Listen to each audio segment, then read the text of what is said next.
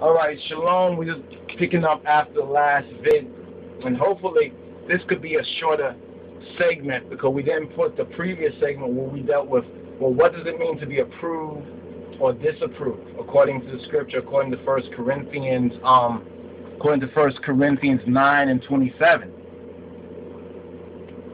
It's a very important verse, and we went through a basic of it, but it kind of balances, in a sense, with a next verse that we and others should know by now, and hopefully is practicing, that 2 Timothy 2:15, where it says, study to show thyself approved to God, a workman, or workwoman, but a workman, generically speaking, that needeth not to be ashamed, right? Rightly dividing the word of truth. And not ashamed by men and people. They may be praised by men and people, but ashamed by Ha-Elohim, ashamed by the true and the living God, the God and the Father of our black Lord and Savior, the Moshiach Yeshua, of Jesus Christos, Getachi. All right? All right, so that right there connects 2 Timothy 2:15. So if this is a shorter segment and on Ethiopian World Net, and you're interested in these discipleship teachings, you need to go to and subscribe to Rastafari Sabbathical channel on the YouTubes, and the fuller segments will be there on disciple and discipleship, clarifying, going to some of the definition, as well as the right now applications, right? The right now applications that we can begin even gradually, even in grace. See, and grace means that we can begin as we are able to. All right? A next one might be able to take on a little bit more, but begin with those baby steps.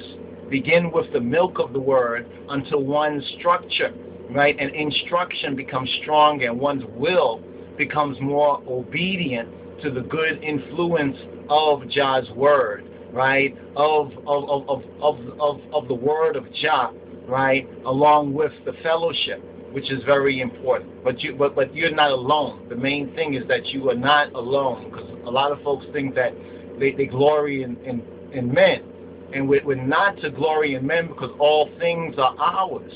And John even talks on that when John even says, Johannes, the apostle, he says it's the anointing. Let me just touch on that right now. It's the anointing that teaches us. Because some might feel, that because they don't know it yet, that it's difficult for them to get it, and they may have the Bible and have these resources, but you also have to pray for wisdom. Before you even begin your studies, as the King of Kings says, pray. Ask for wisdom. Just a straight up prayer to Abba in the name of Jesus, in the name of Yeshua. May I be given wisdom in this reading so that I be approved.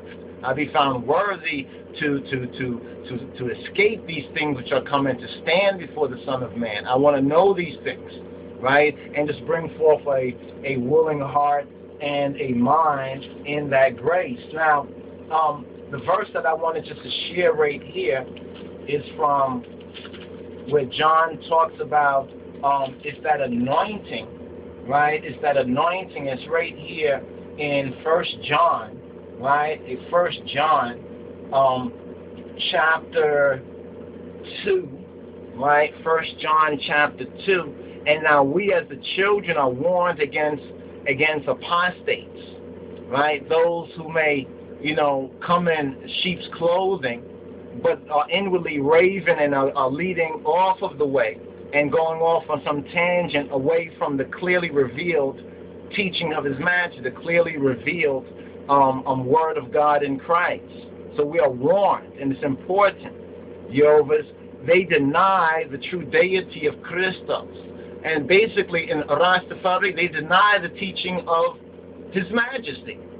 You know what I'm saying? They deny the teaching. They come in for another kind of gospel or thing, some Balaam thing, right? And we need to, in one way, disguise or another. That's why you need to study. You need to learn. You need to take the time out and gradually, little by little.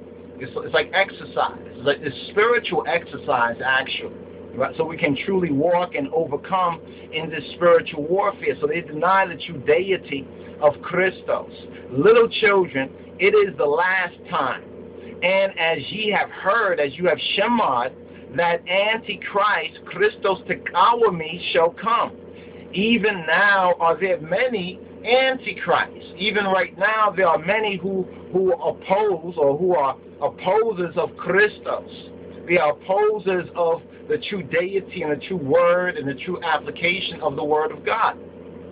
Even if they say they are Christians or they come in Jesus' name, right? Whereby ye know, this is how we know that it is the last time. There are so many denominations and pseudo-denominations out there. If one truly said, yes, I want to learn of Christ, I would like to really, and they go here and there. It's only the grace of God.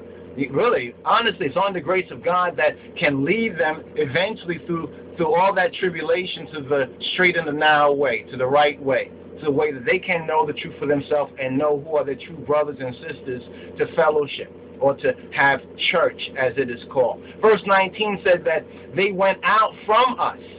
So it shows that those who are antichrist, they even pretend to be pseudo-Christ. You understand? Or, they pretend to be Christian, in other words, because they went out from us. Or they were Judaic, or in this sense they were Rastas, or they were down with I and I, as it were, so to speak, right? They went out from us, but were not of us. They went out from I and I, but they were not of I and I. This is how you know them. For if they had been of I and I, they would no doubt have continued with I and I.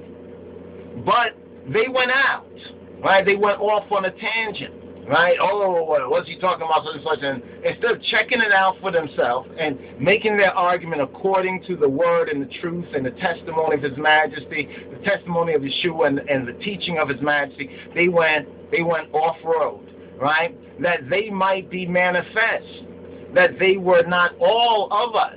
Maybe they were a little bit here or there. Yeah, I agree with you there, but not over there. But isn't that part of the same word, right? Verse 20 says, but ye have an unction. That means we have a kibbatz, we have an anointing, right? As true Rastafari, as Christian, right? And Meshahawiyan, we have an unction from the Holy One, from Kedus, from Kedusu, right? And ye know all things. So even if you are not conscious that you know all things, He who is within you in grace, right, to the glory of Abba, right, He is that anointing, and through that anointing within you, you know all things. That doesn't mean you walk around and say, oh, I know everything. So you see, once you do that, you've fallen from grace. You kind of are going off on a tangent, right? He says, I have not written to you because ye know not the truth. This is not for those who don't know Illnet. Hopefully, let me take a time check, right? This is for those who do know Illnet, or we say Ethiopian World Net, right? It's not because you don't know the truth, but because you know it. You know the truth, Yehovah's, and that no lie is of the truth.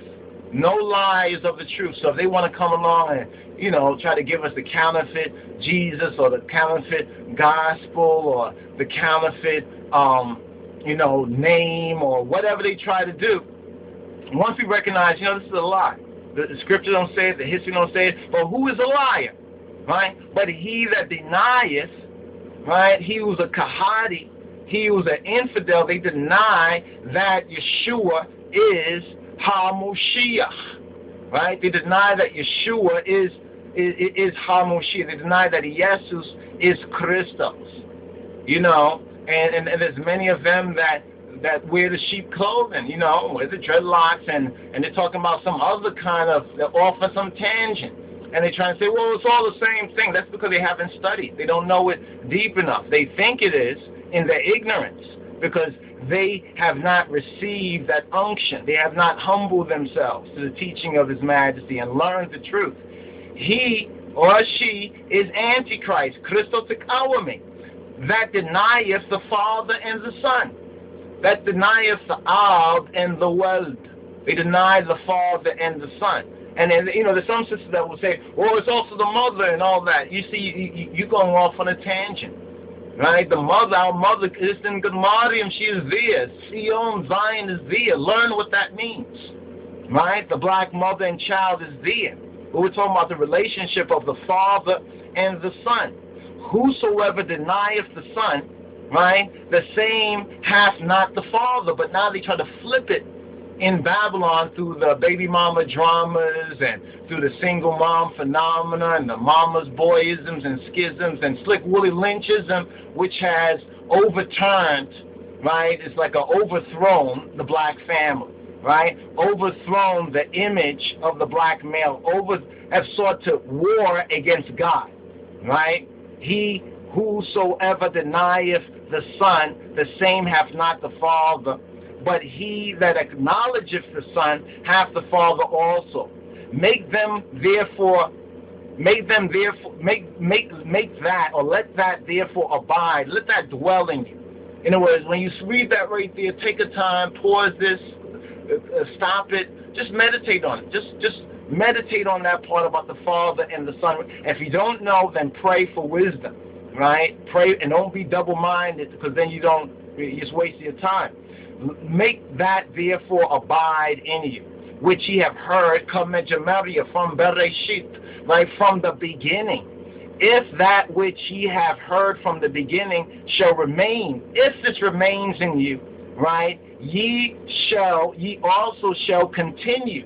You'll be able to continue in the Son and in the Father, in the Son and in the Father. And this is the promise, this is the tesla, this is the hope, this is the expectation that he has promised in us, even life eternal. Shalom, stay tuned for part 2, for the next part of this. Well, actually, hope you didn't stop it right there. Actually, we just took a time check, because we can't really see the time from over here, but we don't want, if it runs over, then we just make it a longer portion, okay, right now. We're just doing this like this, don't stress yourself. Verse 26, it says, these things have I written to you concerning them that seduce you. Because there's many other ones that, oh, well, he's talking about the Bible, and, the Bible is a lot of they're babbling about, they're trying to seduce you. But it says in verse 27, the anointing, right, the anointing which ye have received, which you have Kabbalah, if you have Kabbalah, if you have received of him, it abides, it dwells, it tabernacles in you. So it's not you finding or seeking God outside, but it is in you through the Word, through the engrafted Word, right, which is able to save your soul. And ye need not that any teach you. You really don't need one to teach you. I'm not really teaching you. I'm reminding you. It's the Holy Spirit that's teaching you. If this resonates with you, it is him and you that is resonating in this word, right? So it's not that you need, you're needy or want. No, because it's in you, right? But in grace and humility. But as the same anointing teacheth you of all things, it's the same anointing that teacheth you all things and is truth and is no lie. And even as it hath taught you, ye shall abide in him. And now, little children, abide in him, that when he shall appear, I and I may have confidence and not be ashamed before him at his coming.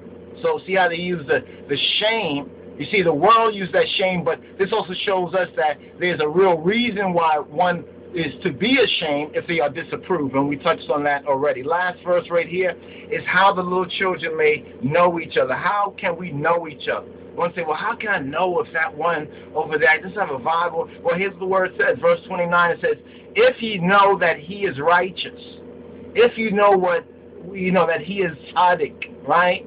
The Malked tzaddik, but that he is tzaddik. Ye know that everyone that doeth tzaddikiness or doeth tzaddik is born. Everyone who doeth righteousness is born of him. And Yeshua HaMoshiach, he is I and I righteousness. More to come. Shalom.